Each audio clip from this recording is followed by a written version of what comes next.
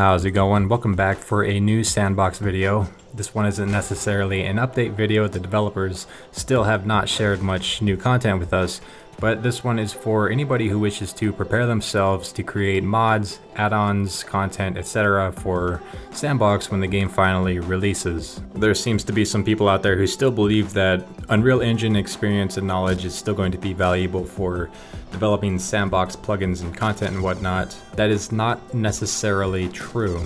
Just because Sandbox is being developed on Unreal Engine doesn't mean we're going to use Unreal Engine to create content. I know that may seem a little bit confusing, but look at it this way.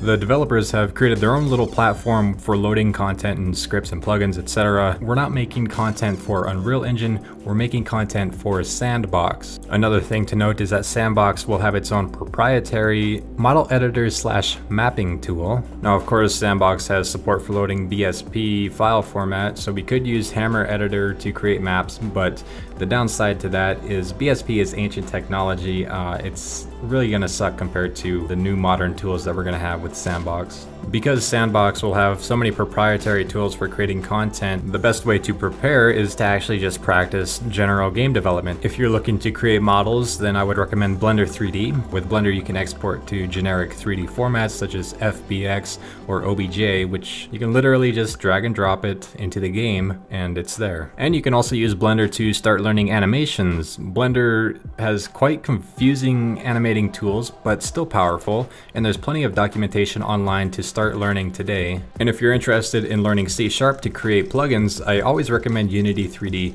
Unity is a game engine which uses the C# language, and it's very popular and very well documented, so you're gonna have a really easy time getting into it. Unity, of course, the development workflow is gonna be a lot different than Sandbox, but the main thing you're gonna take away from all of your time spent in Unity is the C# experience. Not only just the C# experience, but you're also gonna learn general game development practices, which will be very transferable over to Sandbox. So yeah, even though we don't have access to Sandbox today, you can still prepare and start learning general game development, which will get you good and prepared for creating stuff in Sandbox when it finally releases. When Sandbox finally does release, I will be digging into it quite a bit, and I may start up a new tutorial series teaching people how to work with the game. And if you would be interested in that, then make sure you subscribe and stay tuned. If you're not interested in that but you like my videos, make sure to subscribe and stay tuned.